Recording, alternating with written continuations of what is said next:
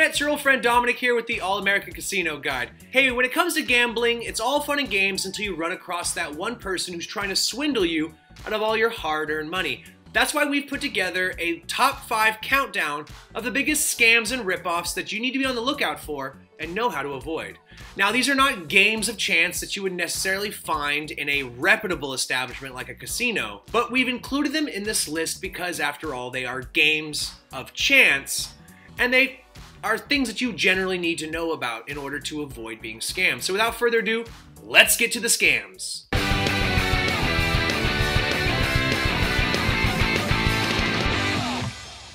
Number 5, the shell game. Our first entry in the list is a scam that goes by many names. Some people call it the old army game, others the cup and ball game, but it's pretty colloquially known as the shell game.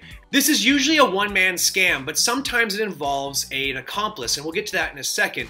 But typically what you're going to see is a small table with 3 cups and 1 ball. They'll put the ball under one of the cups and then they'll entice you to make a wager. Once you've made your wager, they'll quickly shuffle the 3 cups around in plain view and then ask you which of the 3 cups you think the ball is under.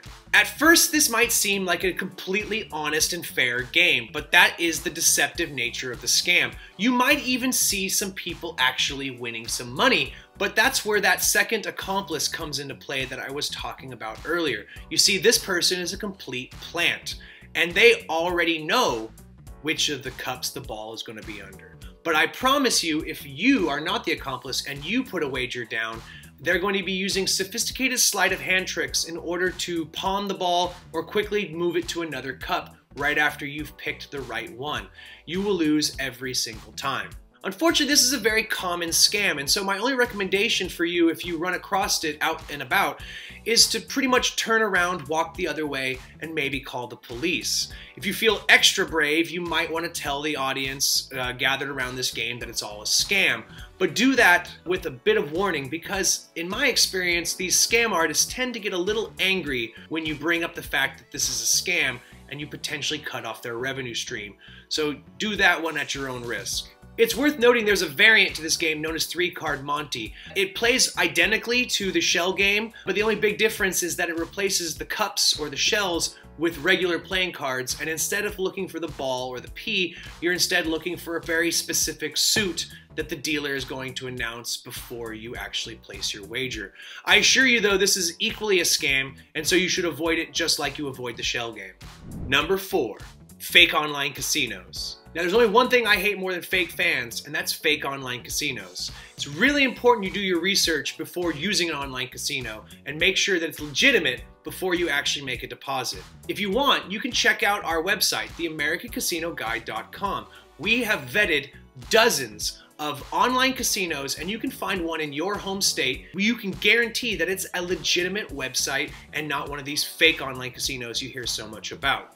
Now, these online casinos that are fake could be doing anything as nefarious as just operating to take your money and essentially give you nothing in return, or they could even be more sophisticated and just run really rigged games that are guaranteed to take your money in the long run. Now let's go ahead and run through a list of red flags that are clear indications that you're dealing with a fake online casino. My first piece of advice deals directly with licensing and certification. It's not a very good idea to gamble at a website that doesn't have this certification and licensing. What you want to do is you want to scroll all the way down to the bottom of the page and look out for these certain certifications and licenses.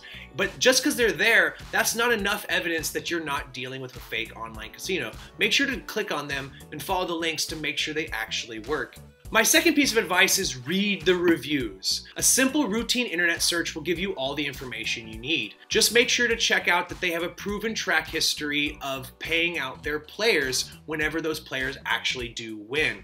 A lot of these fake online casinos will let you play and deposit and will never actually pay you out if you actually win. My third piece of advice is to look out for how each online casino deals with deposits and payouts. Be on the lookout for anyone who deals with cryptocurrency or some sort of weird voucher system. That's a pretty clear indication that this is not a legitimate website and might even be a scam. My recommendation is to be on the lookout for normalized payment options like PayPal. My final tip is to stick with the names you know. If you see some sort of new player bonus and it seems too good to be true, it probably is. So stick with the brands you know and do your research. Number 3, fake lottery wins. Now this one might sound pretty obvious to some people, but based on the number of people who fall for it every year, I think it might be worth mentioning. This scam's pretty straightforward and simple. You're going to be notified saying that you've won some large cash prize or some sort of really valuable object in some sort of sweepstakes. And they're going to notify you via email, phone call, or even potentially traditional snail mail. These scammers like to pose as legitimate businesses, and they're going to throw a lot of nice graphics, names, phone numbers at you in order to look legitimate. But it is a scam, I assure you, and where the scam part comes into play is once you contact them back and try to claim your prize. They're going to tell you that there's some sort of transfer fee or processing fee that needs to be paid in order to claim whatever you've won. And once you've paid that to them, you will never hear from those people again. It's not that difficult to avoid this scam if you know what to look out for. The biggest red flag, in my opinion, is the fact that you've won a prize without buying a ticket or entering into the contest. If you don't remember buying a ticket or entering any sort of contest, you probably haven't won. The other big red flag is the amount of spelling errors in the actual email itself. Now, most of these scammers live in non-English speaking countries, so it's not uncommon for them to make rather basic grammatical or spelling errors in the course of pulling off this scam. Another big issue is commonly you'll see them offering you prizes in a denomination of currency that you don't use in your own country. I received a notice the other day that I'd won £1 million British pounds in the Google lottery despite not entering and also not living in England. Number 2, rigged gambling games. So this one is pretty common in the second world or countries that with a lot of tourism. It's pretty popular in Southeast Asia. The scam works pretty simple. You're going to be approached by a rather friendly fellow who, after some friendly chit chat, is going to invite you to a friendly game of cards. Unfortunately, you're walking into a rigged game. Now when you walk in, you're probably going to be greeted by everyone and everyone's going to seem really nice and friendly. It's going to seem like a fair game. They might even let you win a hand or two, but after a while, the friendliness is going to slowly disappear, and that friendly chap from earlier is going to be outright hostile. And these guys, they're going to use every cheating trick in the book. They're going to use stacked decks, marked cards, bottom dealing, double dealing, probably even cards up their sleeves. They're going to use every cheating method at their disposal in order to rob you of all your money. And if that fails, they'll just probably rob you, mug you, or even kidnap you. A general rule of thumb is to only go to reputable establishments and to never go to a game with anybody you don't know personally. Number 1, the old razzle-dazzle. Now this game has a lot of similarities to the shell game, but it's a little harder to pick it out as an actual scam because it's cleverly disguised as a carnival game, so the scammers have an easier time of actually getting people to play. So here's how the scam works. There's a large board with a number of holes, and each hole has a certain number of points associated with it. For a small nominal fee, typically $1, the scam artist will give you a handful of marbles and instruct you to roll them out into the playing field. And if you amass enough points, landing them in certain holes, as I said, each hole has a particular value, then you can trade these points in for some prizes. And some of these prizes are truly outrageous. They could be like a flat screen TV or a brand new iPod. iPod? Who the has iPods?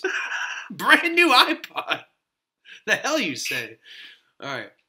Now there's typically also another hole which is large and typically positioned in a spot where you are going to land in about 10% of the time. And if you get one of your marbles into this hole, you win a participation prize. And also the next round is going to have twice the entry fee. So it goes from $1 to $2, $2 to $4, so on and so forth, in order to discourage you from playing the game any further and winning one of those fantastic prizes. Sometimes the actual game board can be very ornate and intricate and could be anything from like a football field to a soccer pitch, and the actual marbles themselves might even look like little soccer balls. The real scam in this whole game though comes in the dealer himself, who is going to nefariously miscalculate how many points you've actually accumulated. They'll typically shortchange you on the points, and they'll watch for your frustration, because if they see that you're getting overly frustrated by your lack of progress, they might actually even throw you some points in the subsequent round to keep up this gambler psychology. Mathematically, however, this game is not in your favor. The way it's set up and the way you're being scammed, you're typically going to have to play quite a few games before you can reach that top tier prize. And I do mean a lot. On average, it's like $5,000 to win one of those top tier prizes, and that's on average. It's the simple way this board is designed and the fact that the scammer is miscalculating your points that truly make this a deceptively effective scam.